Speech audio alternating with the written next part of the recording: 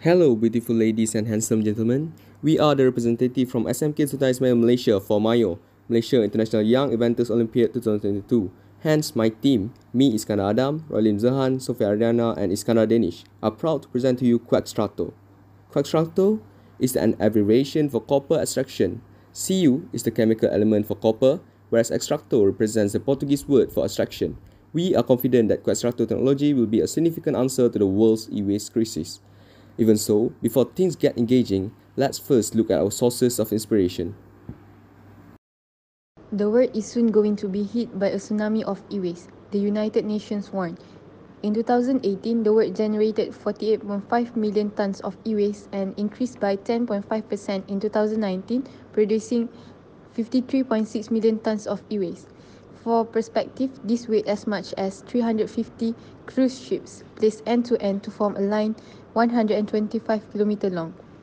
According to the UN's Global Statistic Partnership, GESP, it is anticipated that global e-waste will soon reach 74 million tons by 2030.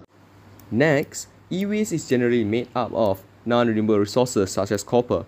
Copper is the best non-renewable resources as it can be used for infinite times without a loss in performance. Therefore, we believe Cuextrato will be the next big thing. Now, let's start our experiment. First step, crush 10 grams of PCBs into smaller pieces. Second step, 100 ml of sodium hydroxide is heated up until 60 degrees Celsius. Third step, dissolve the crushed PCB into sodium hydroxide for 30 minutes. Fourth step, filter the solution using filter paper. First, we prepare the leaching solution by measuring 50 cm cube of ethanoic acid and 50 cm cube of hydrogen peroxide.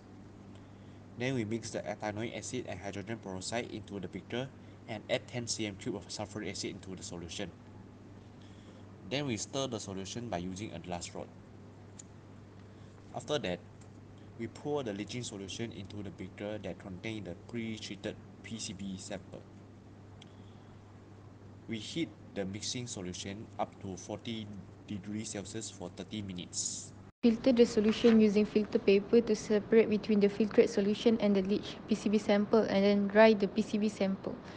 After that, set up the electrode deposition cell by connecting the carbon and copper electrodes to the power supply with the connecting wires to complete the circuit.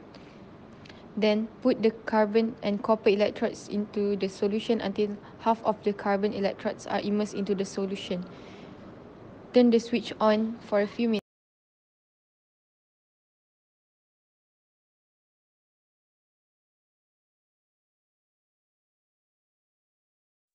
From this experiment, we can conclude that our experiment is a success because reduction of copper occurs on the cathode electrode and oxidation of copper occurs on the anode electrode.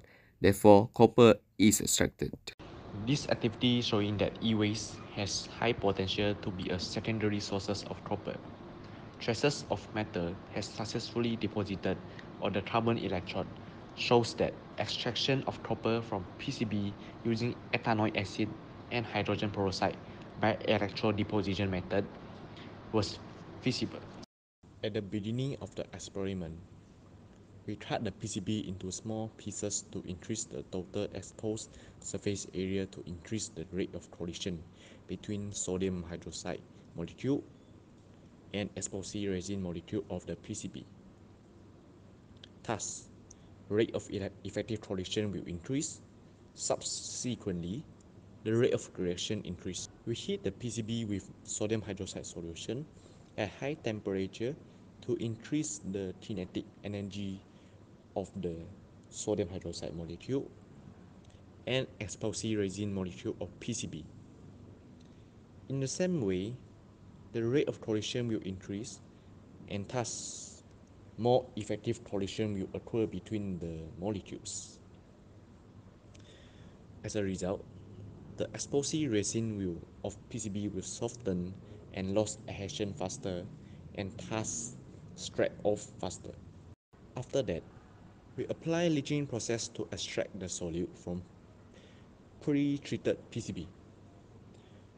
The solute are made out of metal ions, which is the copper ion, zinc ion, nickel ion, and silver ion. Same thing, we also heat the PCB with the leaching solution at high temperature to increase the rate of reaction. Before we end our experiment, electrode deposition, which is also known as electroplating, is done.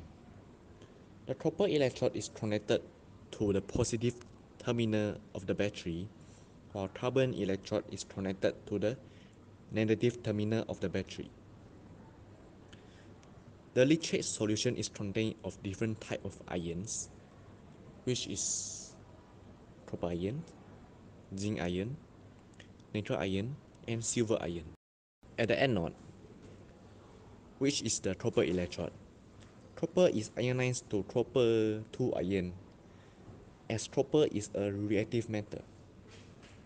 While at the cathode, which is the carbon electrode, copper 2 ion in the solution is selectively discharged, as its inert value is more positive.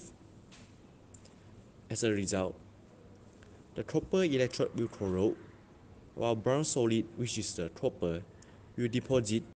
For the sake of our next generation's quality of life, we hope that our initiative will significantly reduce pollution.